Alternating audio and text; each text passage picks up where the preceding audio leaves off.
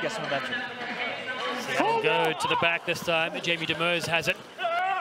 Mafu again, used a lot off the line out.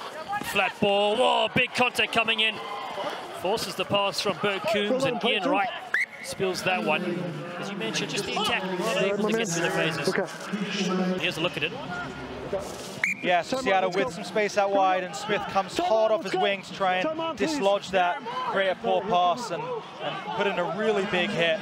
A fantastic tackle off his wing to put them under pressure, but a little bit of damage to himself, but not that much because he's able to keep going, able to shrug it off. The best rugby players that represent the United States of America have often been crossover athletes. I think there's many of these athletes across America, and hopefully it's going to turn a little bit more contagious once we give them a taste of rugby.